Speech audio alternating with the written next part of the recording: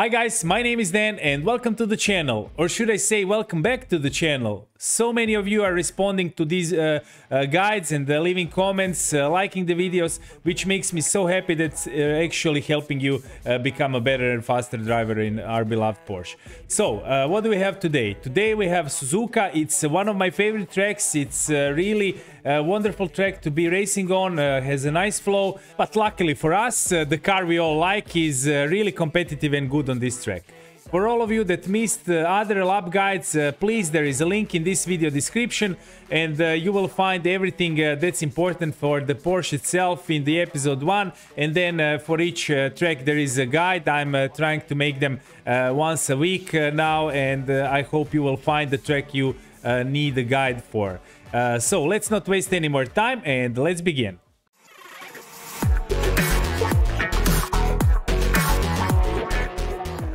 And here we go. So you know the drill.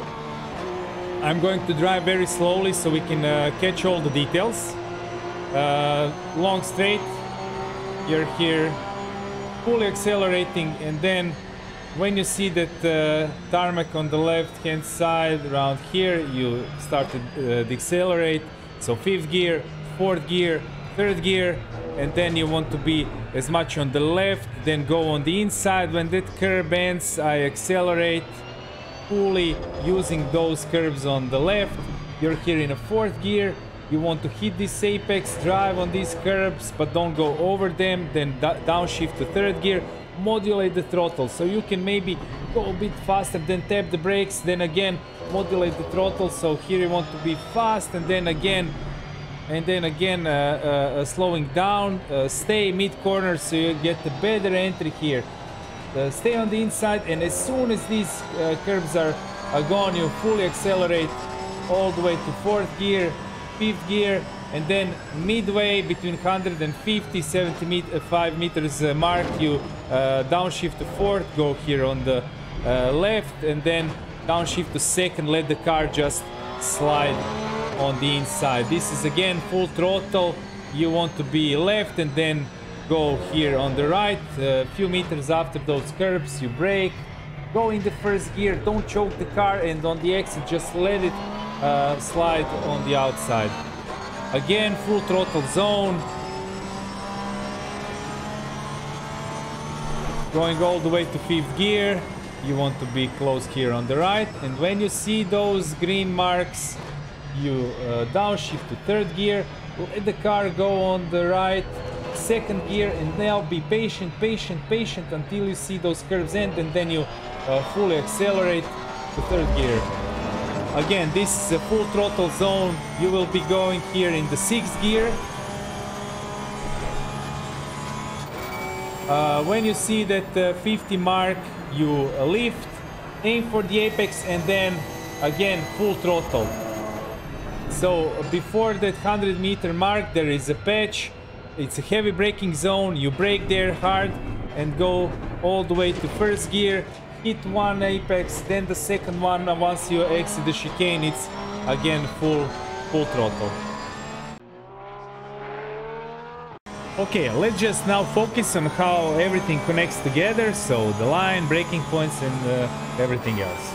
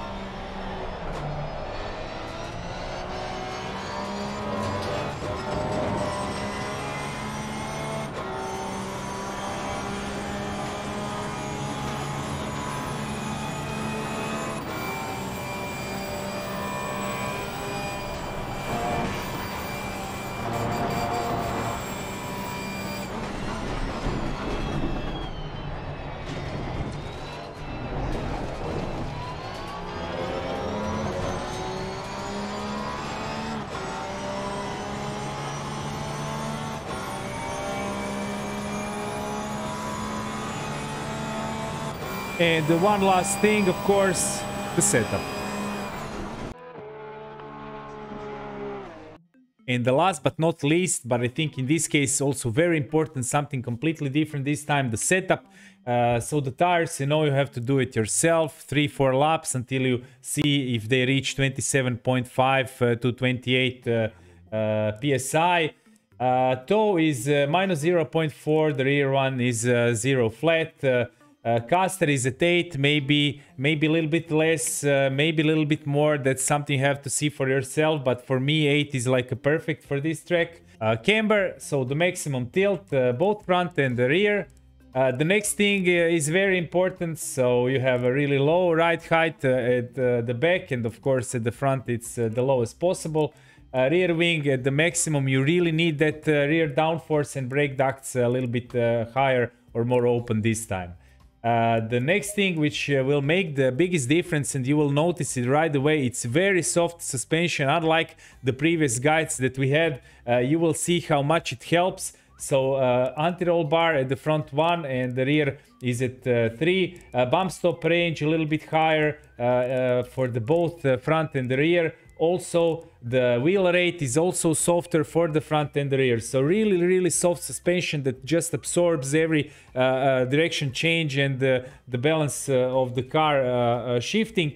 And the brake bias, as usual, very aggressive. Electronics, so far it's nothing has changed. So both traction control settings at 3, engine map at 8. If it's qualifying in a short race, maybe for a longer race, it's better to have it on 4.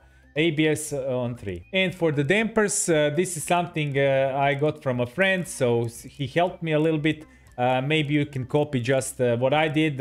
Otherwise, as I've said, either you know how to use Motec app and to do it yourself, or you just use the aggressive preset, which is also very good. And in the end, what to say, I'm really happy that you guys find this video interesting and helpful. I will keep making them in the future. If you have some other questions, please leave a comment, hit the like button, and of course subscribe to the channel. Guys, until the next week and the next video guide, thank you and see you. Bye. My imagination of her body gets the best of me. Oh gosh, she's such a tease. Bitten lips, bruised knees. I'm addicted to her, need her touching me, 'cause she got it bad.